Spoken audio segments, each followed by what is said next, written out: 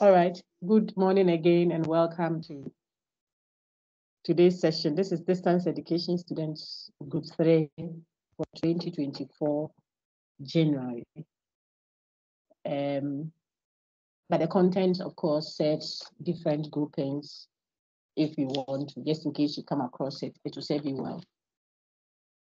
My name is Dr. Nancy Miles, for Jimfi. You call me Dr. Miles, I'm fine with it. A senior lecturer of the Department of Philosophy and Classics, which hosts the University of Ghana required course, UGRC 150 Critical Thinking and Practical Reasoning. We are going to engage our Unit 2 discussion today. If there is enough time, we will delve into parts of Unit 3. I think portions of Unit 3 are incorporated into my slides on equivocation and others. Do you have any questions? Let me ask for the last time in case there's a question. I see hands of those who want to read, but do you have a question that is bothering you?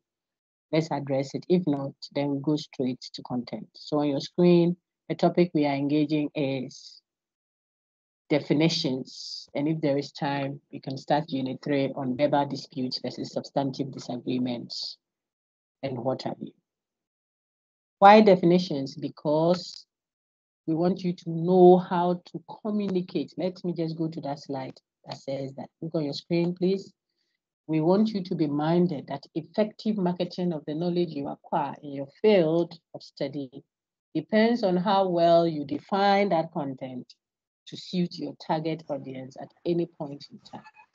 See, how well you define that content to suit your target audience.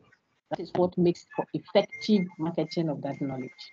So definitions are not just, it's not just a linguistic thing that we are going to do. We want you to know how to sell what you say you have learned in school, to solve problems of everyday life.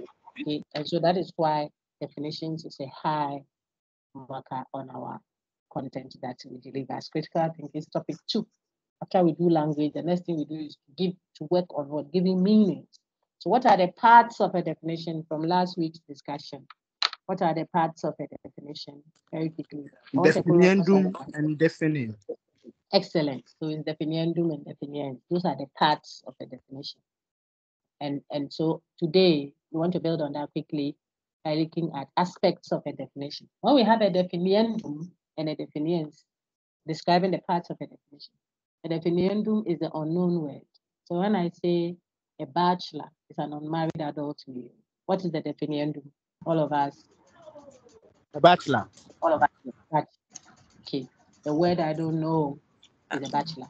The definiendum. So I'm saying if you don't know bachelor, look at an unmarried adult male. The presupposition is that you know unmarried adult male, but you don't know bachelor. So I say what you don't know, which is bachelor. I'm using what you know, unmarried adult male, to help you know bachelor. That's the logic of what defining, making meaning. So you always want to move from what the person knows to help him know what he doesn't know. Oh, COVID. COVID is like Qatar. But so that the person's mind quickly goes to Qatar and not cocoa or boil. But when you say, oh, it's like Qatar, immediately you see that attention goes to Qatar. And Qatar is more familiar. Then you can add whatever else is left to help the person now know COVID. Okay. What is ATM? Oh, is that machine? Then the person's mind will immediately go to machine. Machine, there is no fruit. See? So it's a machine that you stand in front of and then key in some figures and then it will serve you whatever. If it's money, if it is drink, if it is whatever you want coins, it can give you what I'm saying, an automated teller machine. It's a teller, a machine that acts like so you are using what is known to help the person know what he does. You need this to understand too broad, too narrow, circular, and big when we get there. Short. Okay. So those are parts of the definition. But we also want you to know that the definition has aspects. Okay. It can connote and denote. So when I have a definition sitting there, it has a connotation, and that same definition has what? A denotation. What is the connotation of the word? A definition. It's just what the definition stands for, what it means. Okay. A chair is a furniture we sit on. That definition I've just given you only captures one of the connotations of the word chair, one of the meanings of the word chair. A chair, look on my screen, please. A chair is the head of an institution. That is No, please, another. I don't see your screen. Oh, is that so? I'm so sorry. Can anyone see my screen, please? I've No, not shared it. No, madam, doctor. you're No, not sharing no, it. don't. No, No, we can't see. I no. haven't shared Please. it. I haven't shared it. Madam, we can't test. I haven't shared it. Wait there. But you have it, so don't worry. I'll share it now. When I change classes, I haven't shared. Let's go back. See, this is the first slide, okay, which you already have. And this is the second one. I was talking about connotation and denotation, the aspects of a word, okay, of a definition. So when I define a word, it has a connotation. And the connotation, that big word connotation just means what it means. So I just moved to the third one here. And I said, look at my screen now. See, a chair is a furniture we sit on. That is one of what the connotations of the word chair. Can I have one of you read the second connotation of a chair you have there? So about we have a chair. I have to go to that slide. Say, just read it. The gentleman just spoke. So that we don't okay. Manuel, I see Manuela, I see Yvonne, I see Halima too now. Manuela, can you read, please? Go ahead. Read the second connotation of the word chair. Now I see Van John. So Manuela, read. Chair is the head of an institution. So now, if you look at that, chair is the head of an institution. You see that as soon as I define chair as the head of an institution, which is another connotation of the word chair, another meaning that we give to the word chair, immediately what it refers to, the particular examples that the second definition of a chair refers to, will not be the same as the first examples connotation of the word chair. Can you see that? The first example refers to what the first connotation of the word chair refers to which examples of chair? Unmute and talk, like the physical chair, right? I'm sitting on a chair. Sitting on one. So the black chair, madam is sitting on. The white chair, the pastor is sitting on. The Nanado's chair at his presidency. What have you? These will be physical, wooden or plastic or metallic, square shaped or rectangular shaped substance that we sit on with our back. Sometimes it has a back to rest on, sometimes it doesn't. That one is what the speaker meant in the first instance. Everyone look on the screen where he said the chair is a furniture we sit on. But if I had said chair and I meant the meaning, the connotation is the head of an institution, the second one, look, then you see that immediately what it denotes. So denotation is the example, the particular example will change from material substance, wooden chair, to what? Human beings. You see that the chair of EC, the chair commission, she's a woman. The chair of the Council of State, chair of the Church of so and so, chair, to now to be human beings. So what are we trying to show you? When the connotation of a word changes, that is simply meaning what? When the meaning of the word changes, its denotation will also the particular examples, the words meaning points to will also change. Any questions with that?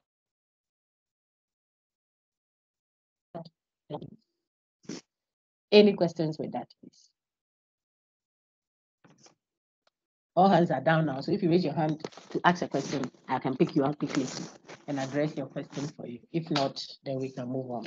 So far, you know the types of the parts of a definition, the aspects of a definition. Richie, what's your question? If it's a question.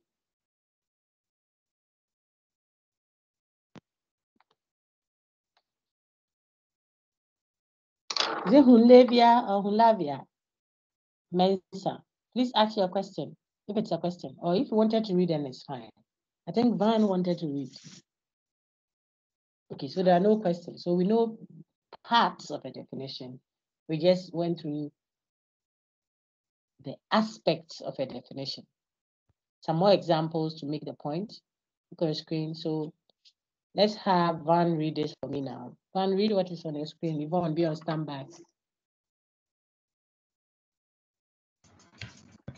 The legislature agreed to table the notion for another day. Should I continue? Mm-hmm. The rows and columns in the table are too complex. Your breakfast is already on the table. Very good. Notice, read the notice there. Read that one. Notice the different connotations of the word table. Okay, so now let's look at it together. Look at the first use of the word table. What does it say? Which meaning of the word table are we using there? I want an interactive class. So I'm asking the class now, please. Hey, Ram, Seshi, go ahead. Can we say to schedule? Very good. Schedule. Bring it up for another day, etc., etc. So what that first use of the word table, there is not the furniture to put food on. That's all I'm showing you. What the meaning of table connotes there is not the same as what the connotation of table is in the last sense. The last sense is the one we are all very familiar with and we like a lot to survive. Okay, the food is on the table. That table there means no you know, we'll put food on. The rows and columns may be discussing Excel sheets or arrangements of whatever in a complex way.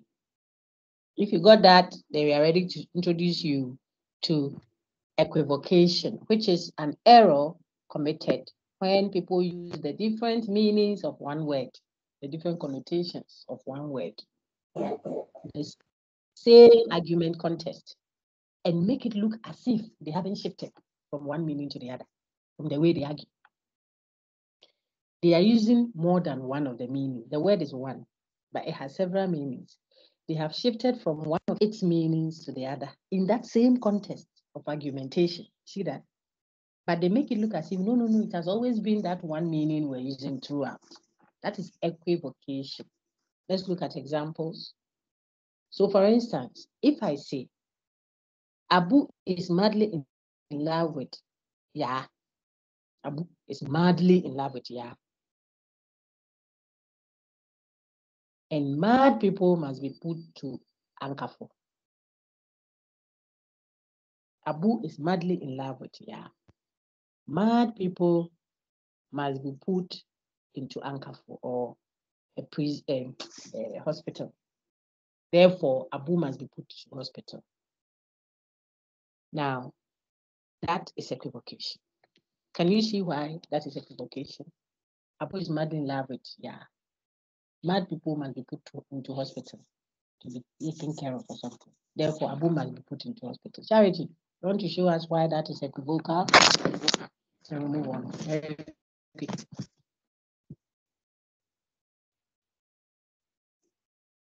Or someone else wants to try. If you want to respond, please raise your hand. Because maybe others raise their hands to read. Valentine. Hey, Valentine, your day is coming on. How's it saying? Val. Yeah, so it's equivocation because Abu is madly in love with Ya doesn't necessarily mean Abu is mad. It's the madly there is just a figurative word to describe the degree at which he's in love with Ya. Excellent. What been Papa? What been? I finished. I don't add anything. Your friend just told you. Your friend just told you. The way in which we are using the word mad, one of the uses of the word mad just means extremely in love, extreme. Or don't know to tap that kind of thing. So much doesn't mean the person is sick in the head that we need codeine to drink to let it go. The second use of the word mad, however, means the person is sick in the head. It has to be restricted and taken care of. Yet the conclusion says, so how Abu feels towards Ya madly in love, he should be put into hospital. And you mix up the meanings like that and still make it look as if you were always, or you had always been referring to just one of the meanings throughout. We call it out and say you were being equivocal. Very straightforward to the point. Valentine, thank you. So we can now read what is on our screen. Yvonne, read for me. Afterwards, Manuel, I wrote the names down. Unless you want to read again, then put up your hand. Go ahead, Auntie Yvonne. Who is reading? Very quickly. I don't want the recording to be too long. Okay. Please come hear my voice. I can hear you clearly. Go ahead. Okay. Detecting equivocation. If more than one connotation of a word is used in the same context without any signal of the shift with the intention to manipulate or to persuade the speaker accused of committing equivocation. Very good. Now, that is what we have explained. So, Madam, please read the example there, which I often believe. Yes, go ahead. Okay. I don't see why women are always complaining that they do not enjoy the same freedom as men do. It is a free country. So what's the problem? Everybody in Ghana here is free to do what they like. Share. And the way you read it today, as I did one, okay, you. It's like very good. Now let's go and interrogate it together as critical minds. Now working on our critical thinking skill. The person is that what I detect, and we all can see in the matter of minutes. I'm sure most of you already see it. The person is equivocating on the use of the word free. The sense in which, so there we go, the word is one, but what it means can move from, remember the chair example or the table example, very simple words, but you see how many meanings they can have. A sister can be my biological sibling, my mother's daughter. But a sister can also be a Roman Catholic sister. Father can be my biological father, but can also be a Catholic priest. Family can be nuclear, extended, or intro and in tone that we join. So you have totemic animals and water. Some say, Mimi Oyoko Nipi, Ama, excuse me, Ama no Yoko, or Ama Akona. And it's another sense of the word family. Some say he is a son of the land. They are talking about Kufiana. Son means father, mother, sister, family. You see that? But you don't know Kufiana in your family. Your family, you see another use of the word family. So I want you to understand as a critical mind, if you don't do so many examples, forget it. And the fact that you heard the word being repeated or someone is using that word doesn't mean it connotes the same thing all the time. And as a critical mind, you must see through it. People are born free. We have to protect the freedoms that people have. These are two different connotations of the word free. But people mix them all up and make arguments everywhere. Policy makers sometimes, international relations, church doctrine. Christ has made us free, and we are free indeed. So they won't pay tithes, no offering. They will send everything. Grace has come. Yeah. If you're equivocal, you hurt yourself more. And if you allow people to play on you with equivocation, you see it again in a 10, you will hurt yourself because words connote different things. I thought this, if you say the wages of sin is death, and you are not dead. I'm not dead. We are all sinning. Sins of omission and commission. So you're on pace. It's not free. The wages of sin is still death. So I just used that move from church to politics just to put practical content. It's critical thinking, practical reasoning, a reasoning around practicality. Now to our screen, Madam read it, and the person says, it doesn't understand why women are always complaining that they don't enjoy the same freedoms as men do. In other words, the person wants to say they do enjoy the same freedom. So he doesn't see any issue. And if he's a policymaker, he won't do affirmative action. He will not sign it. He will not even see the reason why he should come up for discussion, not in admission of school when we are admitting people into a certain institution, they won't consider it. So it's an issue. And it's very problematic when you have people that are very equivocal about concepts like this, free, like law. You say, I have my free choice. So I'm a mother, by the grace of God. I'm a mother of 4. Then I tell children at home, look, guys, I'm going to the office, I'll be back. They know their mother is going to office. By the time I come back, I am a tiger. I'm going to change my face and more. They have plastic surgery and, now their mother can, hello, mommy, they will enter the car. It's tiger sitting there.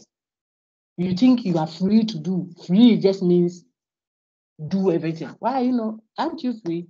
Why is it that there's some hall when they say start work? You don't express your freedom of movement, that Ghana sanctions. Why is it that when there is Alagbemi in Accra, on the days that they are having the traditional, they say ban on noise making, and then on a specific night they say you shouldn't stay outside beyond a certain time. Alagbemi, the road has been blocked, so to speak, figuratively. Why don't you go moving around? So we're wording. After all, it's still Ghana where we express freedom of movement. And yet, you are free as a Ghanaian to move, but you are not free to move. See, 2 different connotations. See, they are not allowing us to talk. We have freedom of speech. So you are free to speak, but you are not free to speak. Different connotation. If you speak treason, you will not sleep where you slept yesterday. They won't know where you are past. So we have to understand. They have the laws of the land. They have broken the law. Which law? You have to clarify, because there are different connotations of the word law. If a child is expected to be born in 9 months, that is in obedience to an empirical law, pregnancy for human beings. The approximate period or duration is 9 months. Okay? But if the child wants to come 7 months' time, I will come 7 months' time. Now, already when the child is coming, you say, hey, stay there. If you come, you are breaking the law of biology. You think that law is enforced that way, you will die. You see that? Because it's an empirical law that allows for exceptions. Unlike mathematical law, they are all laws, but the laws of math, you bought 2 yards of clothes. Then you say, please add 3 yards. Each yard is 100 cedis. When you finish, you say 2 yards and 3 yards. So 5 yards in all. One is 100 Ghana. Okay, then I'll give you 12 cedis for all. Share. And there, Omale, they will beat you at the market or Abubulish. If you go and insist, they don't know, perhaps they don't know how to write 1 and 2 and 3, but they understand 1, 2, and 3. Like I told you during the introductory session, okay? Because the laws of math, don't permit you to have your version. That's well defined. We get that today. So I'm just showing you that when you equivocate on the word law, you think whenever you hear law, it means what you think. The laws of nature. There are several laws. When 2 ladies go and scratch their faces because they're fighting over van. He's my guy, it's yours, it's mine, it's yours. And they scratch their faces. And one takes you to court. It's a civil matter. The law in question is a civilian thing, civil. You go and buy Akubam. You to buy Chochu. Case that. It is a case between the 2 of you. But when you go and rape your own niece, God forbid that for any one of you, maybe 9 years, you say you took care of it. Yeah, she has grown up. I'm teaching you equivocation, the implications from law to politics to this. That's what I'm doing. Using terms that will affect, because I know the color of students we have, social policy makers, bankers, what have you. You don't have to think that whenever you hear free, go and advocate for free. Free, yes, in a certain sense of it, but not free in another sense of it. So you have to know that when you hear free, which connotation of the word free are we using? Or the year born year free, he has forgiven us, he has We had it for free. Doesn't mean it wasn't paid for. It was paid for. Free SHS is free to the mother and child who didn't pay, but not free to the citizenry. We are paying. Where should the government get the money? The money from? You see, so it is a free SHS that we love. It has challenges, yes. Free to the one that was supposed to pay, but not free as in it is not paid for. See the different connotation? It's paid for. How will we run it? So if you we are free right, free. Freedoms come with responsibilities. In another sense of the word free, it's like a coin. So I can't go and freely change my face to a tiger and say I'm expressing my free right. What about my child's freedom that she has an entitlement to a mother? You come home, you are in your car, bing, bing. The children come, they say, I'm robber. Why? Their mother is a tiger. She has changed. Or I decide I have come home, I'm a man. What about their rights? So freedoms should be understood. I'm teaching you philosophy now. So on equivocation, people shouldn't just pursue things and be equivocal. They are breaking. Which one? Because mathematical laws are enforced because they are clear. Their way of enforcing it, is strict. You can say that media because I'm a legal lecturer. So when I buy Willie 2 cedis at the main market, and I say, Madam, add a Ebonyi River, parents, 10 cedis to the Willie 2 cedis. The woman is waiting for me to give her 12 cedis. And I say, no, I'm an academic, very enlightened. So total is 3 cedis. You think they care? They understand. 10 plus 2, it is never equal to 3 cedis. That law you are breaking is a mathematical one, fixed. Meanings. You see that? However, another law is still law. So equivocation on the word law is what I'm putting flesh to help you. When you say the sister will deliver in 9 months' time, you are only working with an empirical law, a biological one. When you say whenever you throw a ball up, it will come down, physicians, it's law of gravity. Why is it that when an airplane lifts itself, it doesn't come down? Another law counters the other law, the force of gravity. Look at the law of flotation. When you put pen, you drop pen in the water, then it sinks. But you put a boatload of people on the sea, it won't sink. It's floating.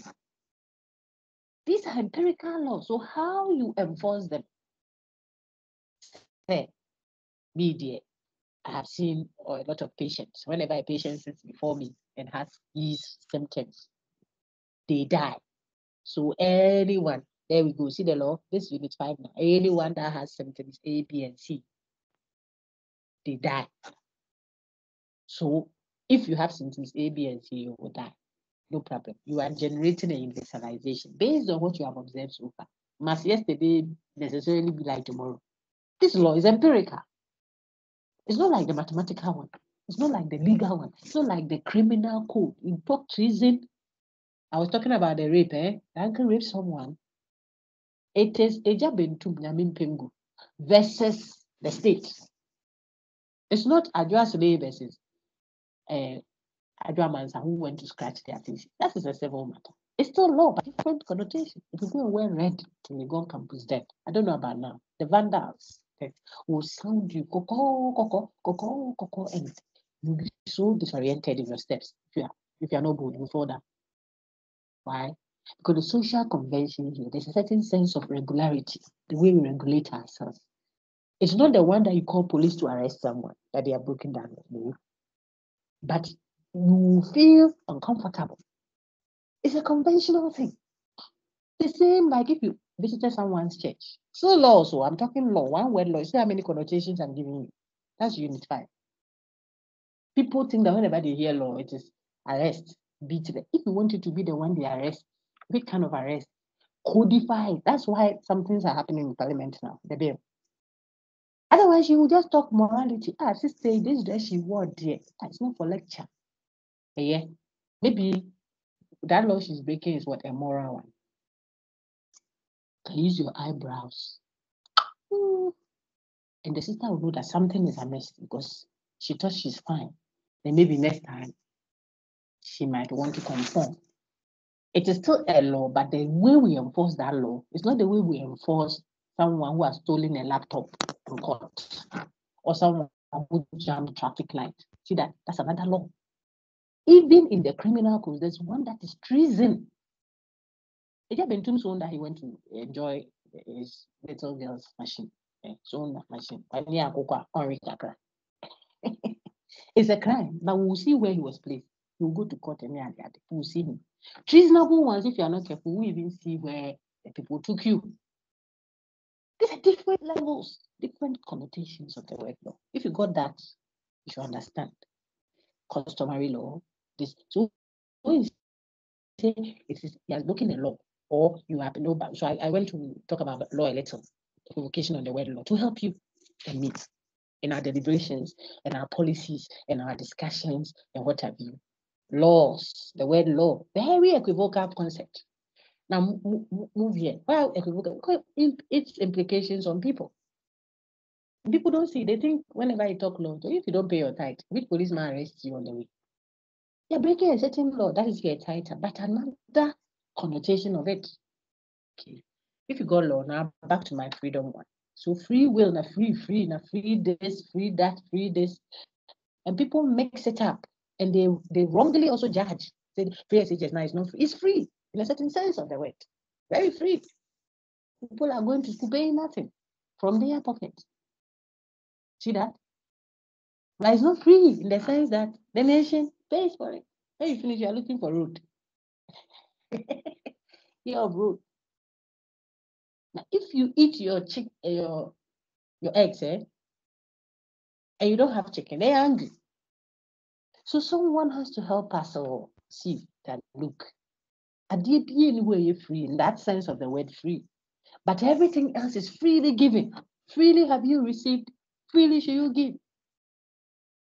Was it freely received? Or they said, they that wait upon the Lord shall renew their strength. Was it freely given? Yes. As if you did nothing. Is that the sense of free that is being? He that receives him will give the power to become the son. The thing is freely given in the sense of the word free, as in you didn't work for it. But you have to work out your own salvation with fear and trembling. It's another sense of the word free. The thing is freely given, and yet you have to receive it. Do something. So if you don't understand that, this person, now to our friend on the screen, is equivocating on free. You would think that he has made an argument. Look at his argument. There's the two people, he doesn't understand why two extremes of people, males and females, especially he's addressing women, say they don't enjoy the same freedom as men. After it's a free country, and everybody is free to do what they like. He has finished. That's his argument. In other words, because it is a free country, Ghana is a free country, and we are free to do what we like, women and men freely have what? Equal freedoms. That is the problem. Let's interrogate it. Is Ghana a free country? Yes, when you mean free as in what? When you live here, there's no restriction on what radio station you watch. Internet access is there. You are not restricted about which things you can sell. You don't go to the government to determine whether you use toothpaste or Sokodia. The state, the choice state. You choose. So we are a free country. We are not under curfew. We are not fighting another nation. You see, so in that sense of the word free, Ghana is free. Even that alone, if you turn it, it's Ghana free. Look at IMF on our throats. Look at the labor agitations. Even employing others, more hands to teach and to do certain things. There's a restriction on it.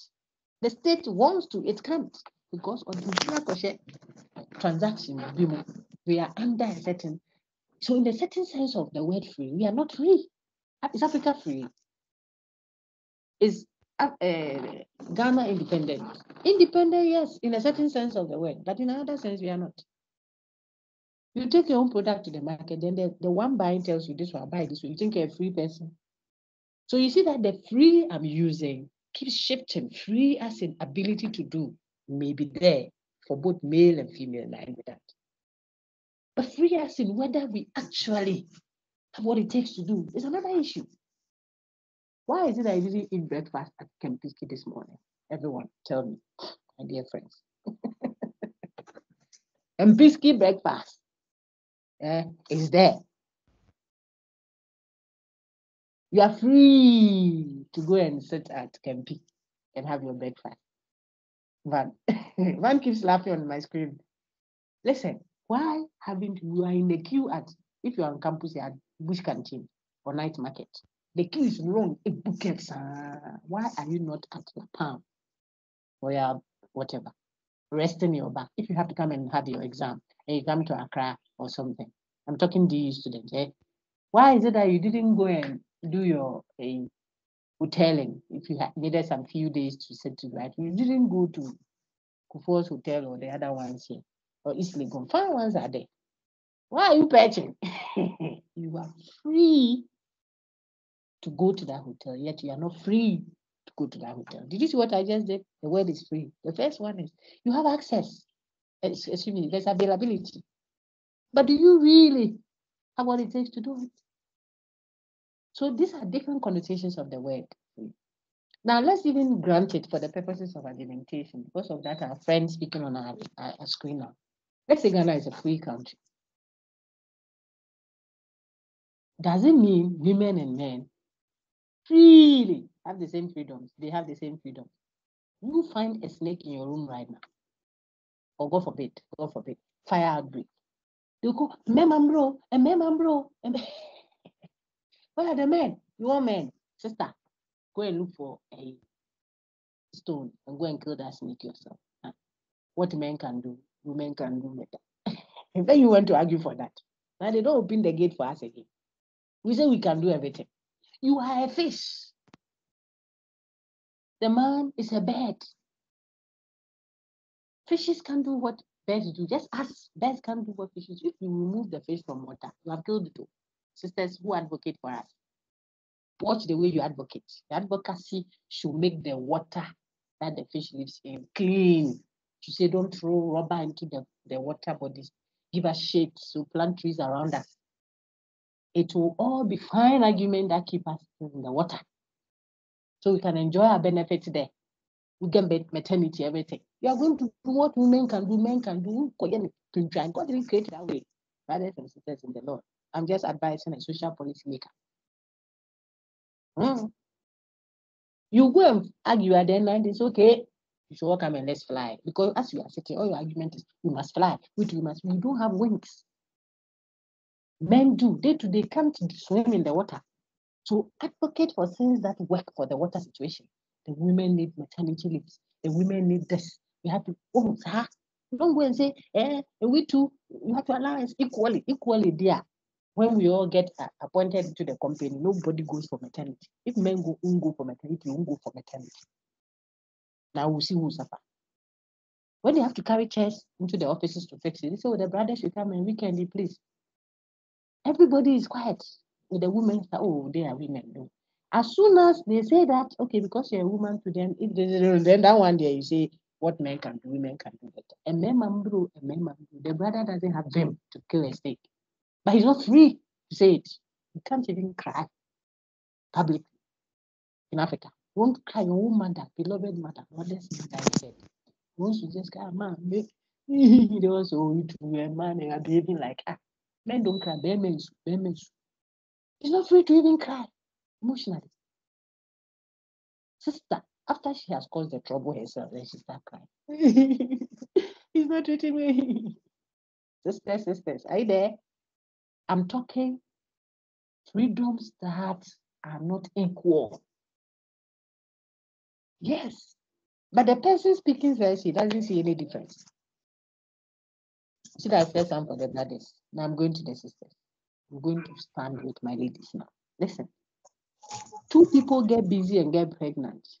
James, let me mute your thing for you, Please. But one carries it 9 months. Over. We are grown. We have gone 3 times by the grace of God. And I have 4. So I know what I'm saying. It's not a joke. Emotionally, psychologically, physically, fine, maybe I say fine in quote, it's a valid judgment, slim and cute. One child can even deform a woman if God doesn't come in. The whole thing, you have to eat for two, yourself and the baby. When I had my twins inside my tummy, by the grace of God, I had to eat for three. Can you imagine? It's crazy. You don't want to eat something, they say eat. Some green, something, they give you drink. The person goes through all that.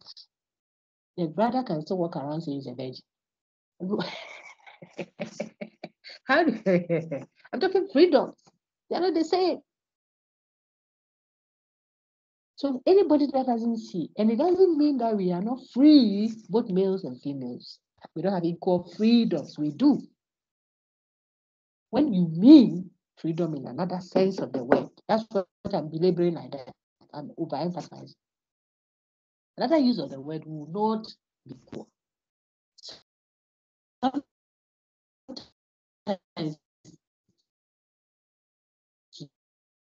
the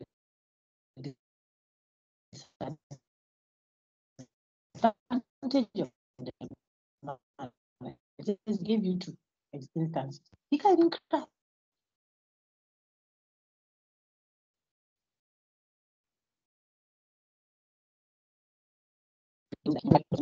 Access is not the same as the thing can be available and not accessible. That's why I use the campus. Why are you not eating there? Why will salary 366 Ghana cedis, 10 pesos. You are using a small to gather and be able to pay your fee. You say you should go and eat campus breakfast. We shall get there. But for now, dear, as a cocoa to Ghana.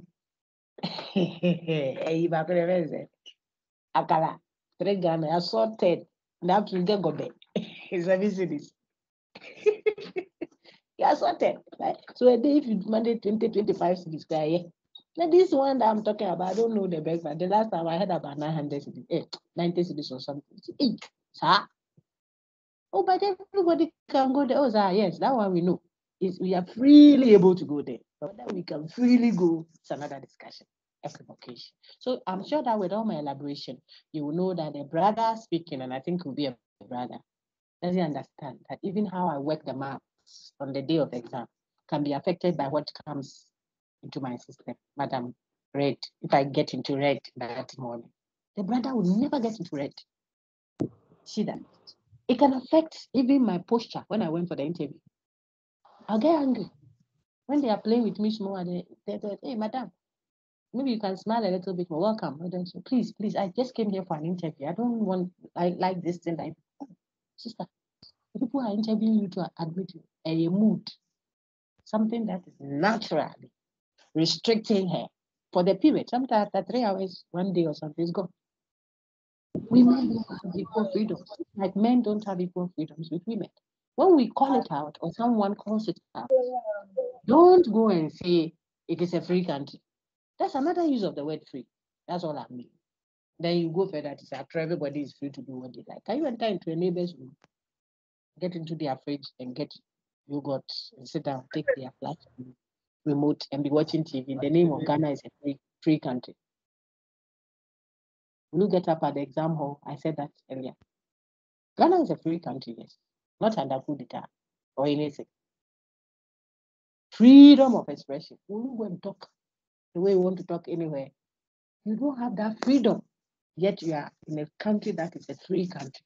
So this person equivocated, and I think that the point is well made. I could go on and on and on and on and on. We have to move on. So equivocation just means you oscillate from one of the meanings of the word to another of its meanings and still make it look as if you are saying the same thing. Projected, look on your screen. Make it look as if you are talking about the same meaning of that. Look at the example 3. Let's ask Manuel to read for me. Thank you, Yvonne. I'll come back to you, so be on standby. Mudira, I saw your hand, so I'll call you later. Manuel, read, Manuela. Sorry, Manuela, read example 3 for me. If Manuela is not there, then I'll ask who is very close there, very quickly. Mudira, are you close by? Just unmute and ask and read for me. Sorry. Yeah. Yes. Example 3. Example. I'm reading example. Yes. Sure, philosophy helps you argue better, but do we really need to encourage people to argue? There is enough hostility in this world. Very good. Well read. See that the person confuses two meanings of the word argue. The first meaning is a good one. You present evidence to support the claims you make. That's arguing in the first sense. So when you say you like arguing, the one philosophy trains you to do, it's very good. You don't say things without justification or grounds. You provide evidence to support your claim. The other one, the other use of the word argue is argue as an exchange of words, disputing, contention, disagreement. Okay. Let me show. I think I have a slide that speaks to that. That one is not positive. So if someone says you like arguing, it depends on the context and who is speaking. See this one on your screen now. This one. Win at all costs. No, that is not what the philosopher trains you to do. The philosopher trains you to proffer reasons to support what you are saying. That's argumentation. We could back star. They will come to a panel discussion. When you say they say, oh, let's say 1692.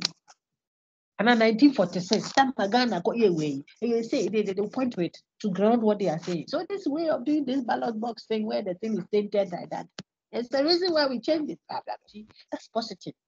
It advances argumentation to help us make this decision. This one on your screen is you, even if you are saying everything crabby, what where I'm standing here, so that's argumentation that is not fruitful. The person is not arguing as in presenting everything. There is another meaning, another connotation of the word. I must win at all costs. Contentious, that kind of thing. And this author, the one speaking, what Madam just read for us, Mudira read for us. Oh, where are we? This one confuses the two and criticizes. That's equivocation. How do we know that he's confused? Look at the conclusion. He says there's enough hostility in this world. So philosophers shouldn't teach people how to argue. Even though philosophy helps people to argue, they shouldn't do that. They shouldn't teach people to argue or encourage people to argue. See, they moved because there's enough. Hostility means there's enough tension in the world already. So it means the person thinks that the two uses of the word argue all point toward argumentation as exchange of words and contention, what have you. No.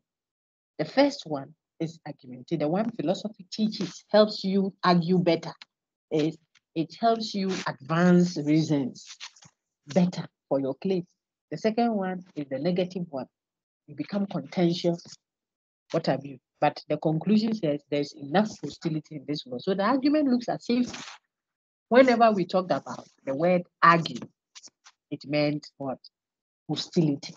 That's why this is what equivocal.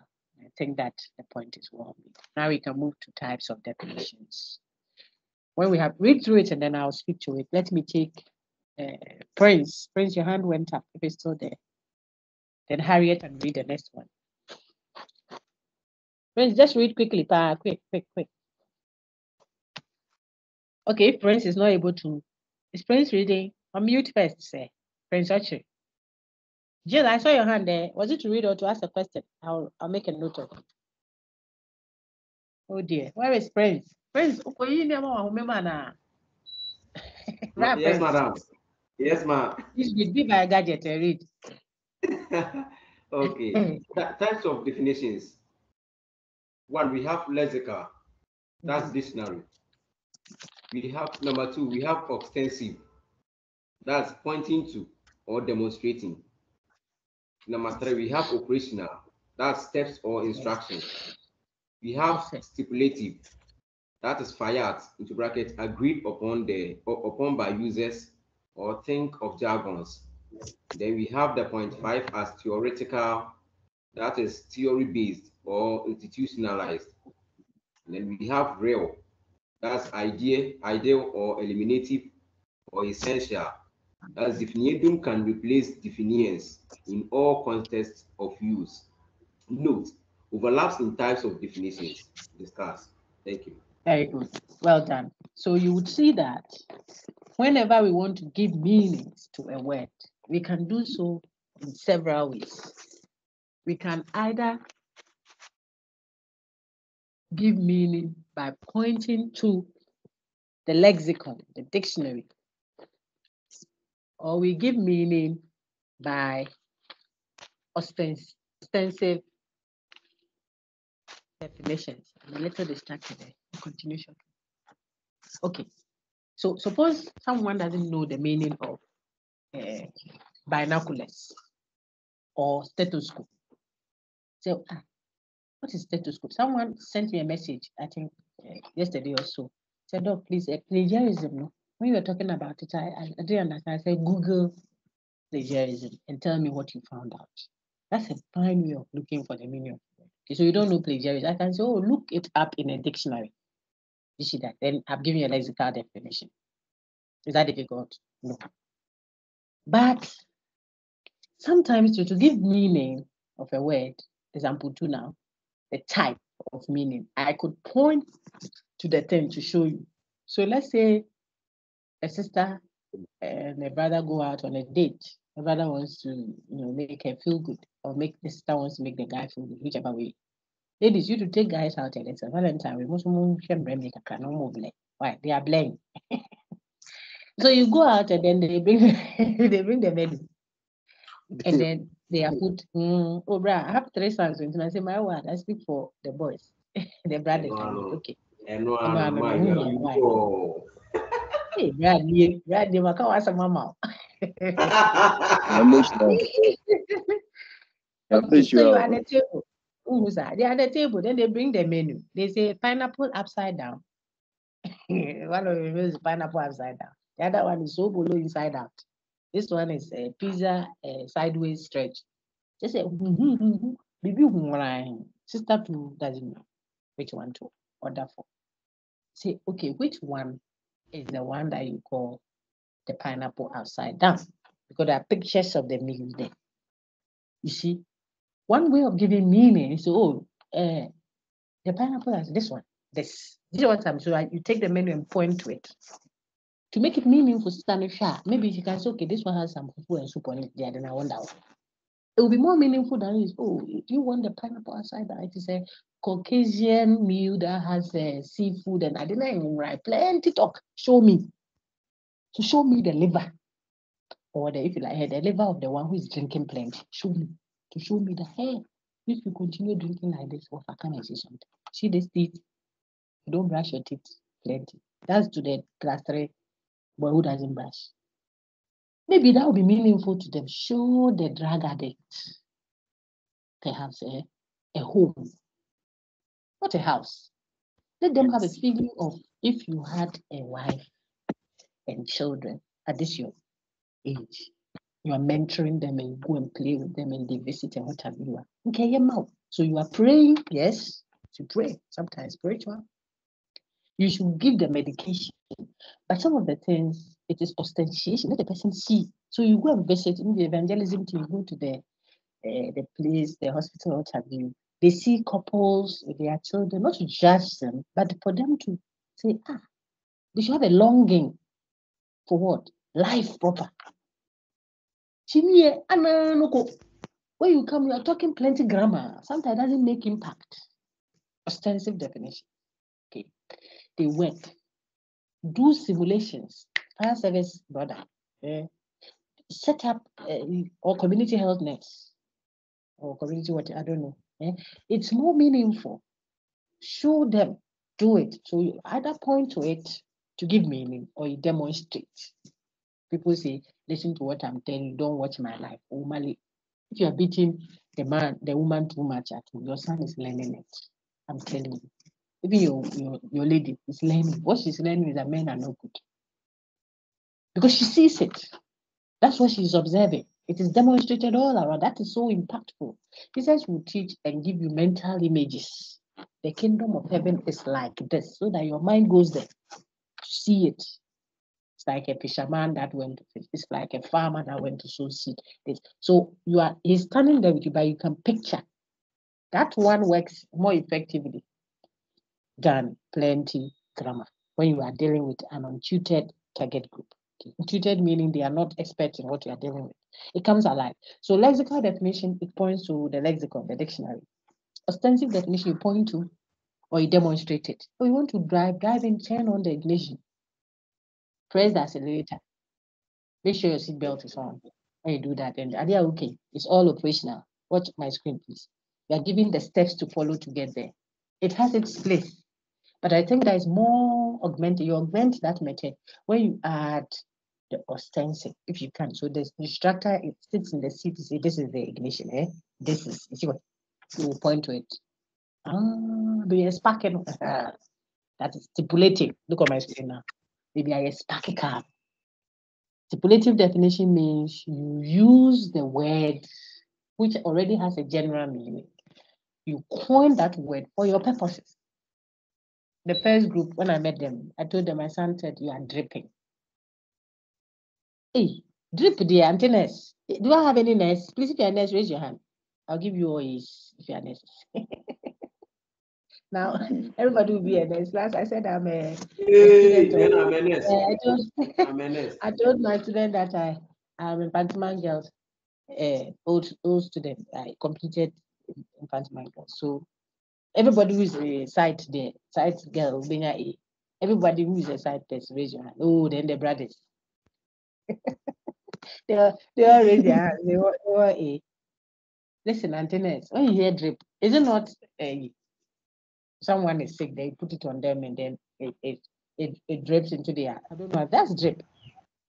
So if you don't know and you don't ask for clarity, people may be using the same word, but for their purposes, jargons. So when they say drip, they mean something. When Commonwealth people say they are going to charge, they mean something else. Don't go for iPhone charger or brush charger. I may use word they kept mean. Was the word was when two ladies say, please, where can you buy me a biscuit? I have to. Sometimes Pantama will say osmo they check osmosis. When I was a student, I don't know what this is. Osmosis in science is the movement of water molecules from a region of lower concentration or so to the region of higher concentration. It's science. It has a meaning in science. But people have picked that word then, and they use it for their purpose. When I say osmo they check, all the visitors will be there. They won't know unless they are part of our jargon language or they have a relative or someone who understands. Otherwise, you know. So you can be sitting there and the person says, please, can you check if the things are on the lines? And for the two of them speaking, they mean check if there is enough food in the fridge because the visitor has stayed for long. They have to put something together for him or her. So, but visitor say, oh, check and see there are things on the line. Stipulatively, it might mean check if we have food in the fridge. And in the past, if you came to my home, you will see that a lot. You know, you even know. We'll be speaking across. The point I'm making is people stipulate into for your advertising purposes, stipulate. Momo. Para. What is this atamita lumifantry? Wafa. Who is going to say that at the counter? Grandma, to go and buy malaria drug. You say you will buy atamita. Lumifantry is okay. Then not that the people don't want to buy, they will remember. It's not catchy. Find something.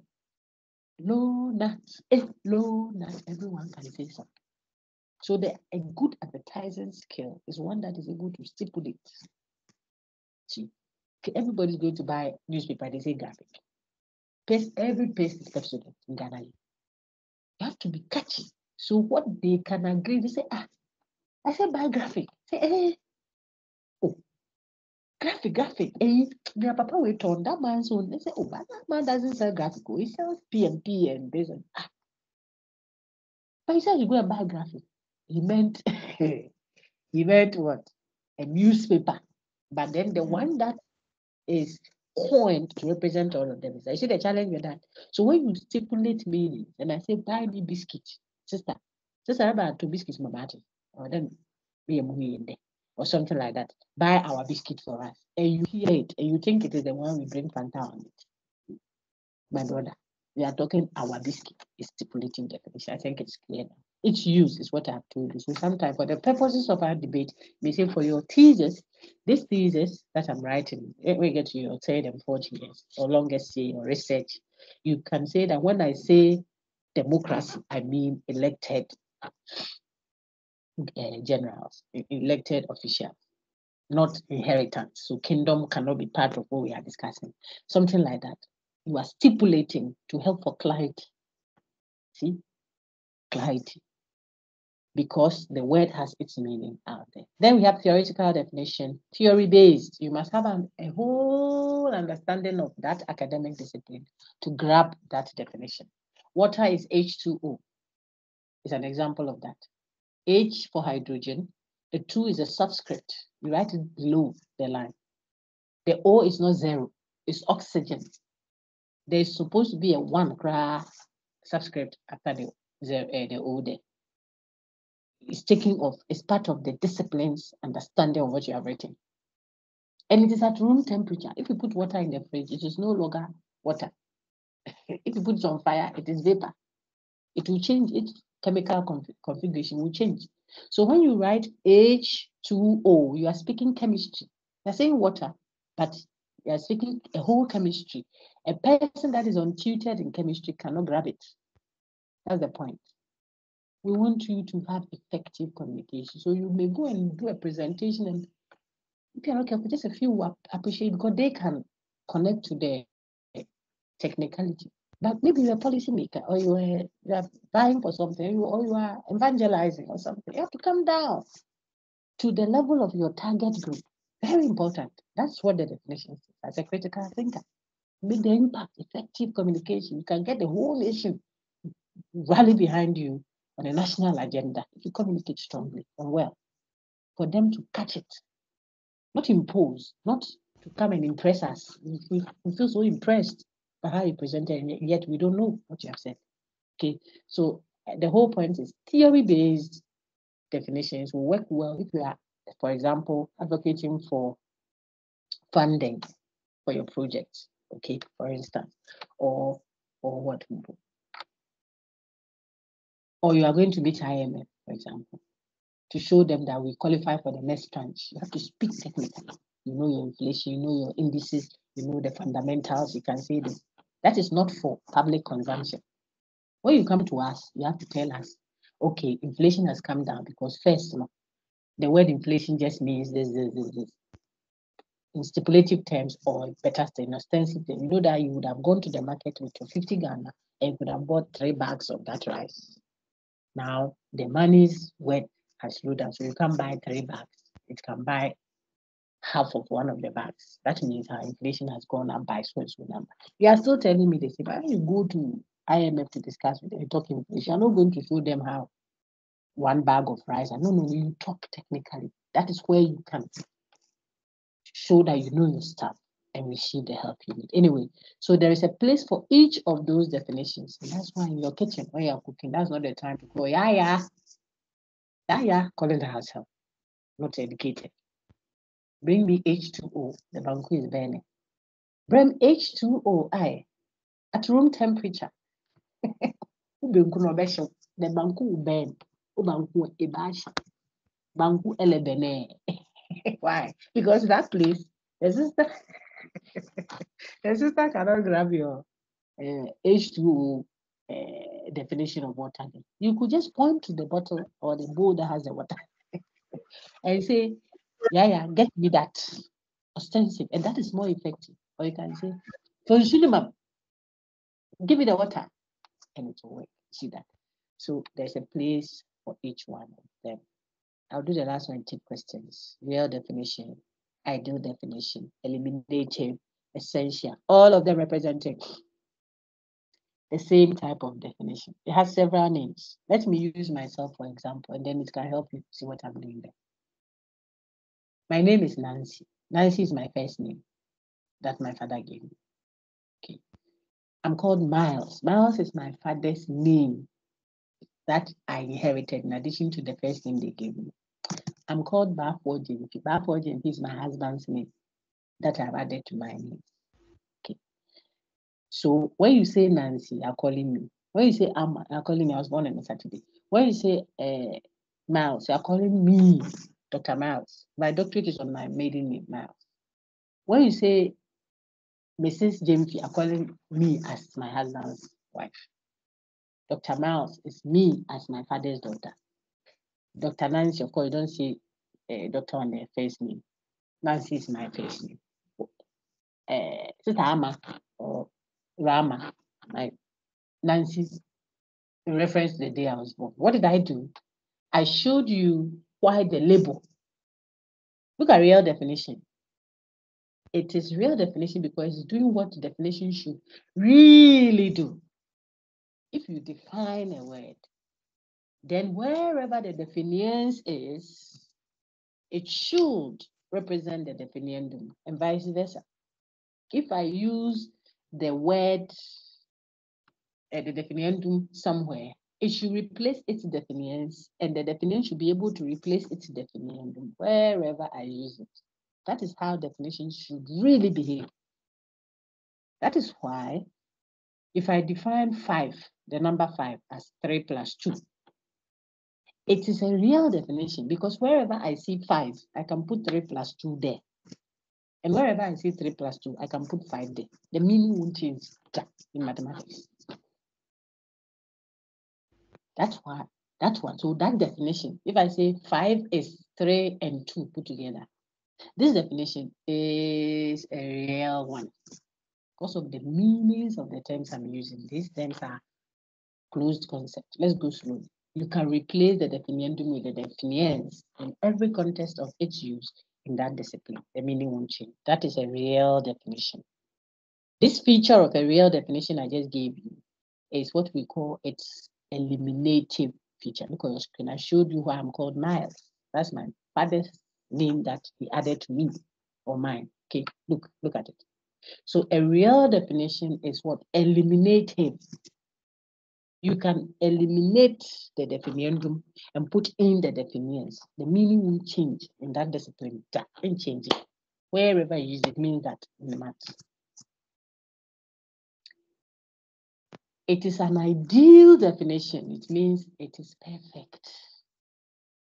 That's what a definition should ideally be.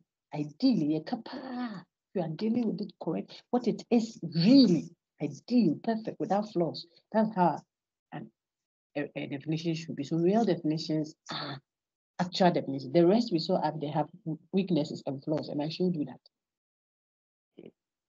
I tell students that if you are looking for an ideal guy, you will black. Ideal guys are not on it. They are not. Enoch, Elijah, Moses, Abraham, they are all dead and gone. So you may want to die and go to heaven and see. Yeah. Yes, people like looking for the ideal guys and ideal ladies are not on it. They are not common. If you find them on it, God comes to push them away. He takes them away. Just so you can use that. We are sure. Kwata. Evangelist ready. Yes. Yeah, Prince is there. No problem. You can ask questions. They are not common. Maybe you people are there, but you're not common. So ideal definitions are also not common. They occur. You have definitions that we can call ideal only in mathematics and logic and some aspects of physics, not all physics. Why? So these disciplines are what? Deductive in nature. They are just dealing with form. They don't deal with content. And so they can have concepts that you can define them in an ideal way. Do you understand? Even number. And I say, what's an even number? And a number that divides 2 equally without a remainder 1. Right? So let's get some examples of even number. I'll start for you. 2. Yes, continue for me, please. 4. 6. 8. 10.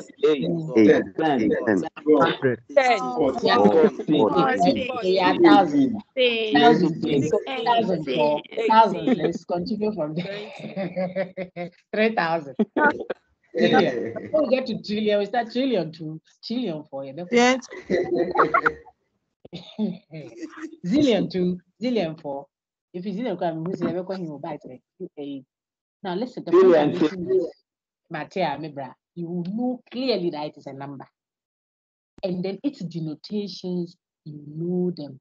I'm introducing a new concept too. Everything I'm doing is strategic. Watch, there it is. There is no contestation about the reference, the denotation of that word. Okay? You can't contest, you can't argue. You can't say that's for you, even number. In math, we are doing math. They say even number is a tree or it's a table. No, it's an even number is any number. That's the first thing. That divides 2 equally. You know, 2 is not ambiguous without any remainder. That's why, so we clearly, look at your screen, it means even number is a well-defined term, a well-defined concept. It is a term whose meaning, please look on my screen, makes it clear. When you define even number, its meaning is so clear without any ambiguity. It makes you know the specific object, that's if it's a thing, or individuals, or properties, if it is describing a concept. So the properties that are correctly called out by that word, there's no ambiguity, there's no confusion about what it refers to. It's a number. That number 2 divides 2 equally. Doesn't leave any remainder. So 3 cannot be even number. 5 is not even number. 7 is not even number. And we don't contest, don't argue about the meaning in that discipline. It's clear. You can say that for even number. Can you say that for bachelor? No. When you define bachelor as an unmarried adult male, are you telling me that your first degree that you are looking for from the University of Ghana, bachelor's degree, is an unmarried man's degree? No. So for bachelor, the buttons that they call bachelor's button, it's not an unmarried man's button. The flower called bachelor's flower is not an unmarried. So you see, I said bachelor, but before you know it, human beings will be coming in 111 as the denotation. And then before long, certificates will join the queue. A common certificate, bachelor's. Philosophy certificate, bachelor's. Before you know it, flowers will join the queue. They are all coming, they are all bachelors. Oh, but I'm calling bachelors. Yes, you are bachelors. You can't do that with even number. It is clear in its reference, such that there is no ambiguity about what it means. Why? That concept is a well-defined concept. And I told you they are ideal, so that they are not common. You find them only in mathematics, logic, modus ponens, modus tollens, mathematics, addition, subtraction. What we mean by addition is not subject to contestation. You can't argue. You have 3, you added 2. You say it's not equal to 5, it's equal to what? If you say, oh, doc, maybe 2 plus 3, you can say it's the same, 2 plus 3, say 5, which me I can say is the same as 10 minus 5. Yes, 10 minus 5 now, they are not different because the concepts in maths are well defined. That is what I've showed you. So when you define a word, a concept that is mathematical in nature, it will be a real definition. That's why even number, when you define even number as a number that divides 2 equally without a remainder, that is a typical example of what? A real definition. So what is a real definition? Back to that slide. Keep looking on our screen. A definition, excuse me. A definition that is ideal. Hold on, I want you to see it well. Ideal, eliminative, there. Keep looking up. I'm getting there. This one. Before we get open texture, look up the one in purple up there. It is eliminative. Wherever you see the definition, we can replace the definition. It's ideal, is not common. And it is perfect. Essential. What it stands for essential is not in contestation. Now, can you do same? What we just did, can we do the same thing with words like democracy. No, look. Can we do the same with words like fidelity? Infidel. If you have a wife, cry, you go and get a girlfriend, keke. Just one small girlfriend. I'm not saying keke, like I want my husband to do that. You can maybe put on it. You won't do it. Listen, by the grace of God. Eh? But I'm just showing you infidel. Just one attachment. They say forest, then you get a garden. That one they will say you are infidel in a certain religious setting, like mine. We don't do that. To each man is one man, one district, one dam. One man, one wife. Okay. If you even get an addition, top up, so to speak, it is a sign of infidelity. We say you are an infidel. But in faith, in religion, another person can have 5 wives. In fact, it's so far as you can take care of them, I'm told. They will even respect you and give you title because you help save some lonely women, so to speak, and took care of them. I'm just trying to show, look at, so infidelity doesn't have, it's not a well-defined concept. It's an open class concept. Now look at the title. It has meanings. Remember value judgment? I told you, learn that very well. How people see it varies. Look at democracy. Some do kingdom plus parliament put together, and yet it is a democracy. UK is a democracy. People look up to them. But there is an inherited role. Before Queen, I think Queen ruled for 70 years, right? Yeah. Plus, if I'm mistaken, you can tell me. Hey, I'm imagining another wants to rule for 70 years. Or Donald Trump or Biden. Hey. You see what I'm saying? Yeah. We die. Hey, I'm just showing you, but they are democracies.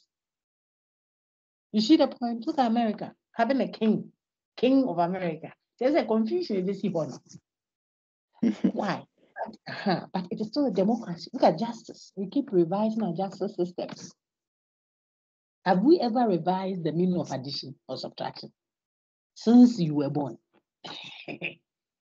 The meanings are closed. The concept we are dealing with is closed. When you do math, when you do logic, the law of identity, I don't want to bore you with them. The principle of non-contradiction. One word cannot be and I am and I am not. However, I'm trying to be. Yet, what kind of thing is that? They are the rules that guide our thought. They're called laws of thought. We don't revise them. When you revise them, we launch into absurdity. We can't have language. So closed concepts are found in what? Disciplines like the ones I've mentioned. They are deductive, and the closed concepts are the ones that you can define them ideally. You see that they can have real definitions. They can have eliminative definitions. But when you deal with sociology, psycho, philosophy, religion, politics, natural science, anatomy, what have you? You are dealing with mainly, of course, there are always an interplay of the two, but the emphasis for these disciplines is on open textured terms that are open class. So you have to argue, present alternatives, revise, review, show your perspective to the matter, and then we engage. That's why you can never embark on instant justice. No, sir. No, don't do it. I pray that God will help us all. Sometimes the thing is so annoying. Caught the person red-handed. And God has killed all of us on earth. Because what you think is just may not be. It may. We just have to engage and see it from the person's view. The person thought like Robin Hood. He's stealing from the rich, so to speak, to feed the poor. You may say, oh, but what if? So that what if it was this and not that? That is the discussion you have to have around it. And met out punishment where there is one. According to what? Because if you let the person who is offended judge, they will say one rape is equal to 10,000 castrations of the person who raped me and their family. Because she's feeling pain. These are open class concepts. As a critical mind, you have to see they are not mathematical. So life is not 2 + 3 = 5. If you study, then you will pass. You have studied. Then it must follow you will pass. That is logic. Modus ponens, Unit 6. You get it. If you study, then you will pass. You have studied. Then it must follow that you will pass. By the logic of it, it follows the pattern. But if you study, then you will pass. You have studied. What if you don't live to the day of the exam? How will you pass? That's the content. It's not the form. The logician is dealing with the form. Say. If you study, then you will pass. And you have also done the studying. Then what we should expect is what? The passing. You have studied. The rule says you will pass. And you have studied. But what if that day doesn't come for you to be alive? I mean, penguin. How do you pass? So there is a part of life and knowledge treatment that is dealing with content, not form. The same with 2 plus 3 is equal to 5. But 2 ladles, excuse me, everyone watch. Listen, if you have 2 ladles, 2, how do you say it easily? Ladle, ato. That we all quanta, quanta. 2 ladles of porridge,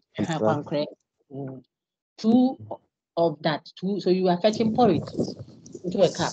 2 ladles of porridge plus 3 ladles of porridge can be equal to 1 cup of porridge. See what I just did? 2 plus 3. It can be equal to 1. This is not maths, which is dealing with the form, because the mathematical form is dealing with the specific thing. So if you say 2 yards plus 3 yards, it should be equal to 5 yards. I'm talking about if you transfer the form into content, sometimes 2 cups of tea plus 3 cups of tea can be equal to 1 saucepan of tea. So 2 plus 3 can be 5. If you are dealing with content in tea, you don't have to go around thinking that Ma say is solving all our problems. It gives you a form.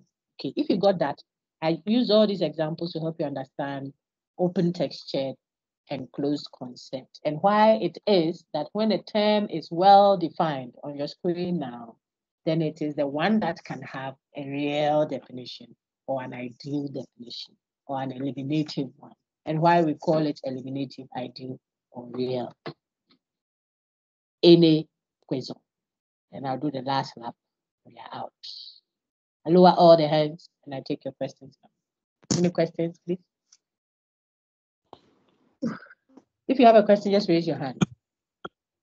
I said Jill will read the next one. Senor Felix, let's take your question whilst Jill gets ready to read on diagnosing problems. Madam, Go ahead, sir. Thank you. Thank you so much for how far you are bringing us. My question has to do with the relationship between open textured and value judgment. Yes, please. They are connected. Because the terms we are dealing with are open class concepts. Its definition might be influenced by the person's point of view all the time. Okay. UK citizens are not daft. They love their kingdom. Papa. Generally speaking. I know there will be others who have are apprehensive towards the system, but they love it. They can even tell how, this woman joined and he has come to pull Harry away and all that. They love it, but it's a kingdom. When I told you that, would you like it if the next president of Ghana becomes a king? No, don't query, don't question. Look at Asante Hene and how the Asantes revere their king. He will rule, I think it is for life until he passes. God will pray for you, so you should look for long. See that? The people's rule, that's democracy, says someone. For another person, no, democracy must be freedom of expression. Say something, they can say something. That's how someone says democracy. Another person says, no, democracy is government of the people, by the people, and for the people. What does that mean? All of us should go and sit at parliament, or all of us should have executive power. Something, no, democracy is majoritarian rule, what the majority says. So if we have 50% plus 1, the 49% can go to hell, so to speak. You see, versions, it is inspired, to answer your question directly, by their viewpoint. So the one that says having 5 wives is fine, so far as you can take care of it. It's not just the Islamic religion. I don't know if I got it right. Even some Christian versions say so as well. Some quote and unquote. They say, look, okay, don't go far. Look at Solomon, the one that God gave wisdom. People don't like these examples, the church folks. But I'm a church folk who is there, address it. The guy had 300 wives and 700 concubines. It just look. Are you sure he wouldn't even con some of his children? You know. How will you know 700 concubines? I saw the one that recently, the drama that they set up around that. I'm sure that how will you know them? He had wisdom. What kind of wisdom? The one he pleaded for. Okay. Look at David. In Kukurabum, when he became a grandpa, he asked for a fresh girl to keep his bed warm. A man after God's own heart. I'm talking Christian Bible. That's one I can to a large extent speak to it. See that? Yeah. When recently the professor wants a 29-year-old girl, you are all stressed out. I'm also stressed out. But you see symbols there. The point is, should it be the case, Balija? How we see it, that world then, is that the world now? So say yes. Open texture terms are inspired by values. People's value judgments can be very instrumental there. And it's actually because of the nature of the world. You can't have your values playing on mathematics. You can't say, as for me, I see addition to be subtraction. So I've entered the market, like I told you. When I bought 3 yards and I added 5 yards, how I see it in perspective, if you have 3 and you add 2, it should be 1. So I'm paying for 1. You will see. They will teach you to see well. It's not open to discussion. See that? But you can have your view about whether the product they sold to you is smooth enough. Like if you said it was a smoothie and you say, oh, I don't think that it was blended well enough. The other person buying my, so I think it's fine. I think it tastes fine. Oh, the popcorn is a bit fluffy. I was expecting to be a bit crispy. That is your perspective. See that? So we can go on along those tangents, but it is because of the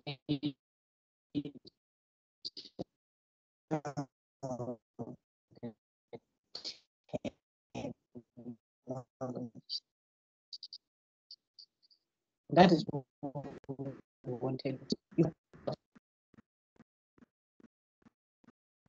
Hey, I can't hear you. Yeah. Did I better hear me? Did anyone hear me, please? Just to be sure you can hear. Yeah. No. Yes, okay, ma'am. okay. Yes, ma'am. All right. So, It was No. We did, but No. he went off briefly. so we have the last No, we Please. didn't hear you. We can hear you. It's fine, don't worry. Probably there are some people their vim comes when they want to show that they are crutchy. Meanwhile, if you ask them something like that, if you ask them something like that, they will hide. Don't worry. Problems with definitions. Let me take Jill now. Lady Jill, if you are there, or I don't know if the Jill is Sister Jill, I think so. Then please unmute and kindly read for me on the last lap there. Then we can close. Unless Jill is no longer there, then I would take Harriet. I've seen Joseph and Inti. I'll take you. Mudira read earlier and Prince. So let's take Harriet. Harriet, can you read for us? Let's do this quickly, please. Okay. Good. Problems with definitions. Hello? Yes, please. It's fine. Problems with definition. Flaws. Errors in definitions include being broad, narrow, circular, or vague. The word is vague. Okay, vague. Yeah. No worries, okay, vague. Thank you. Note, one definition may be flawed in more than one way. Broad. The definition covers things that do not belong in the denotation of the word. Good. Narrow. The definition does not cover all the things that correctly belong to the denotation of the word. Circular. Begging the question or tautology. Well, the definition. Okay. The definition repeats the definidium. And the last one, Madam, please, the word again. Vague, yeah. The definition does not specify adequately to determine what belongs to the word's denotation.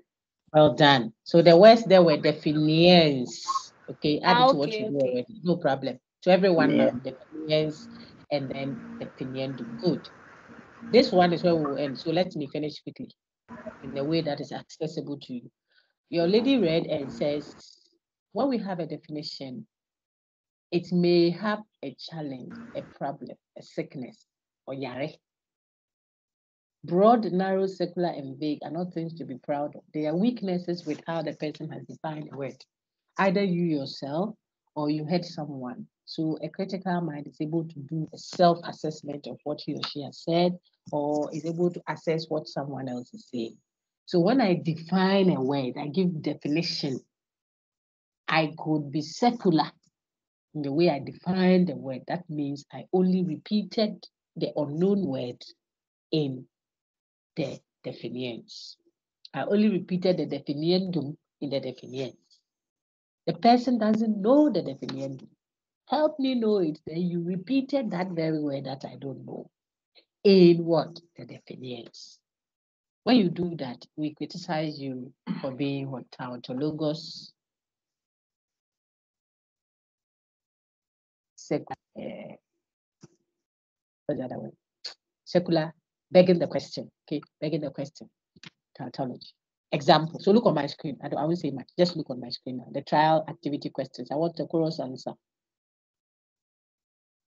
Give me one word.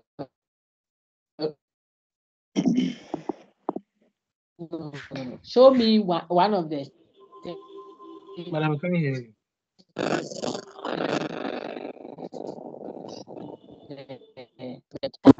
Read any of the examples on my screen there. That is, you can criticize as being secular, or begging the question, tautology.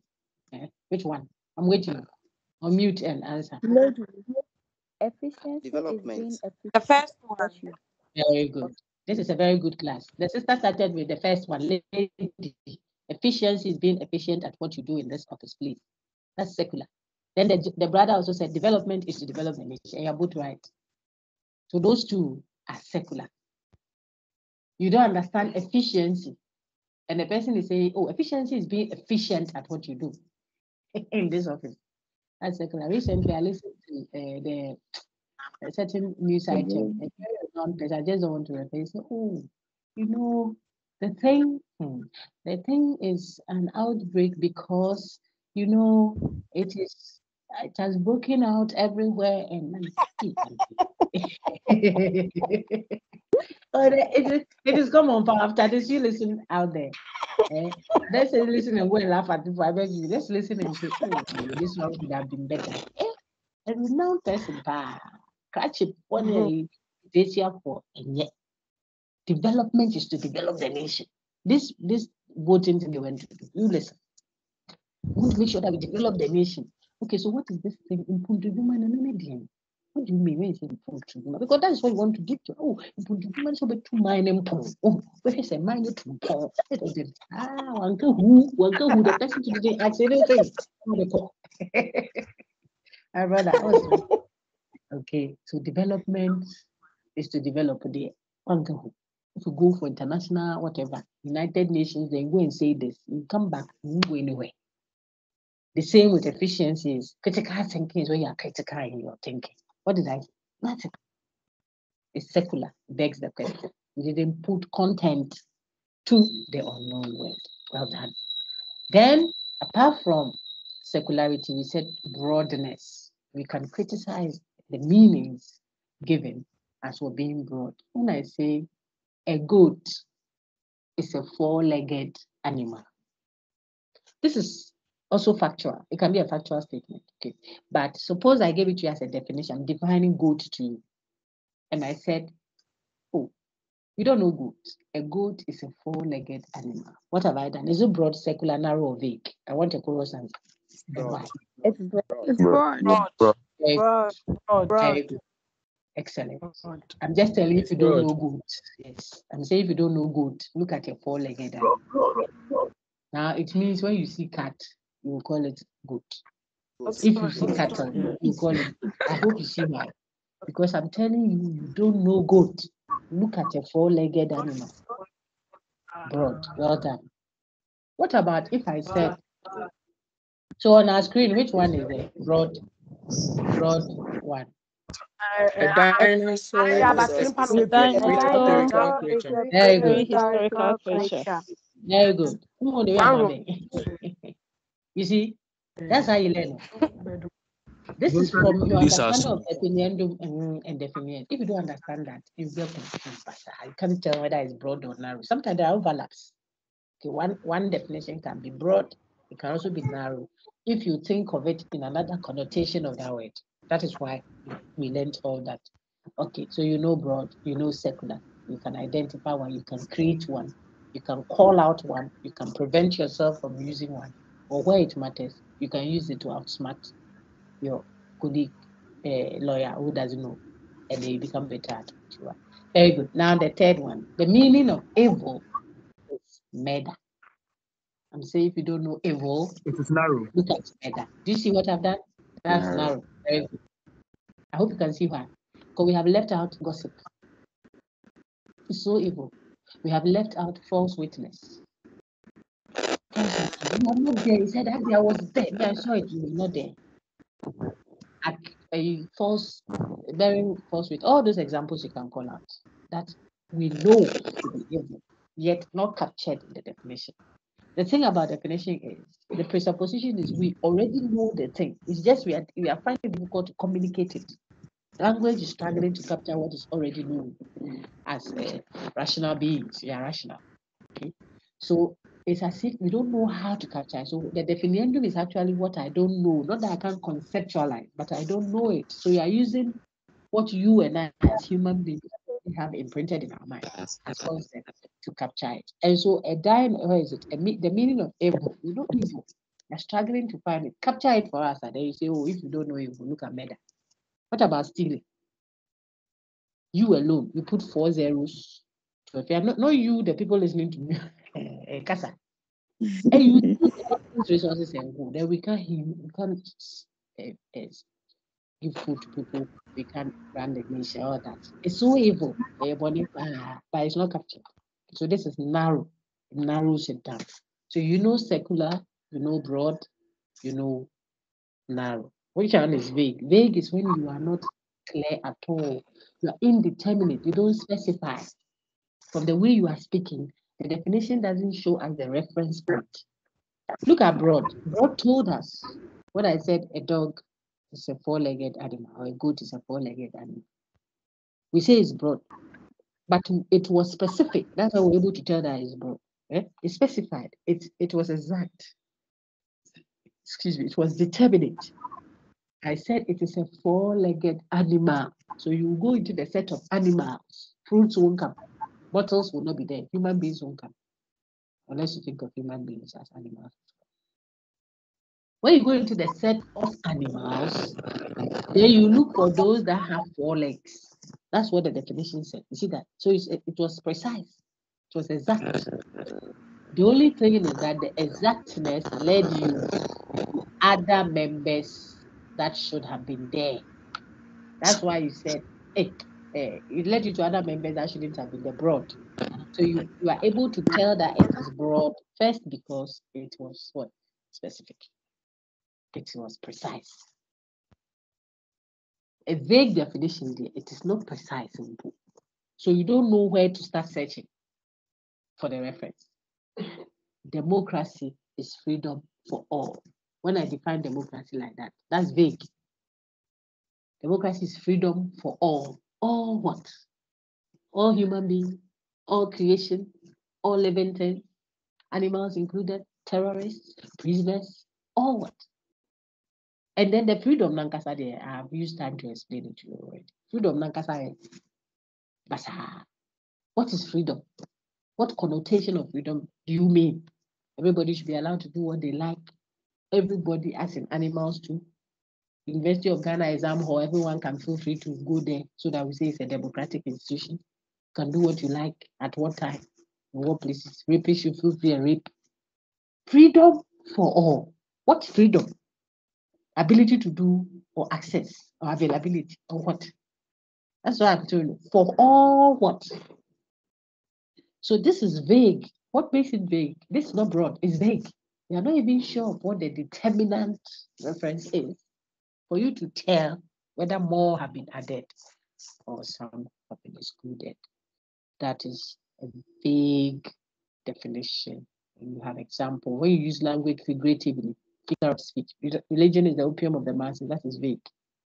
Opium is something you take in to sedate you, to get drunk or get drowsy and forget your problems. When you wake up, the problem will still be there. Religion, you can't take it in and swallow water on it. You can't sniff it. So the person speaking figurative is open-ended. It says so many things.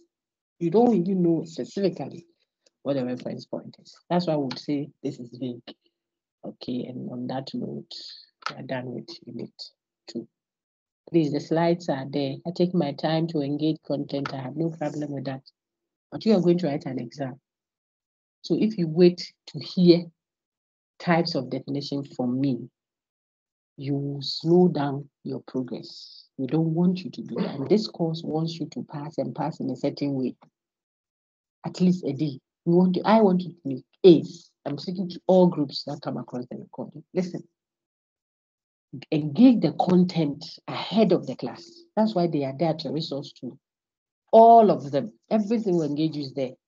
It is accessible to all groups. I put them there for all groups. If I get recordings and I do them, I'll share to the groups that I have. If colleagues didn't do what I do, you can share on your platforms. When I share it can go through the platforms for everyone.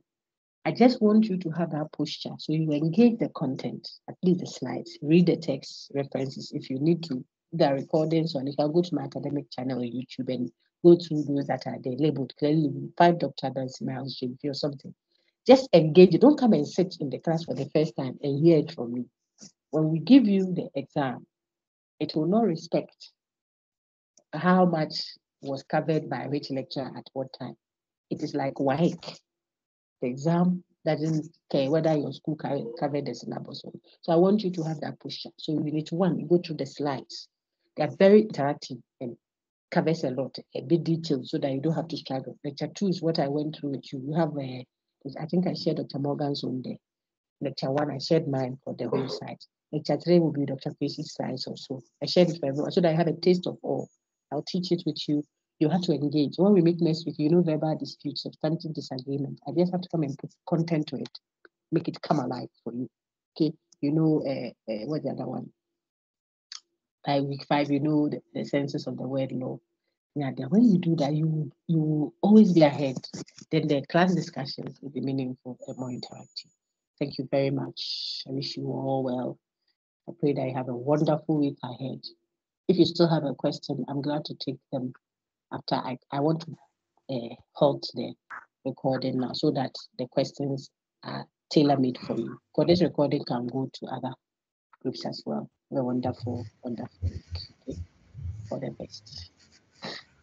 All right, so let's take your questions whilst I stop the recording. I see Daniel's hand, and then afterwards, yes, there's Edward Asimini. Daniel, this is actually a question.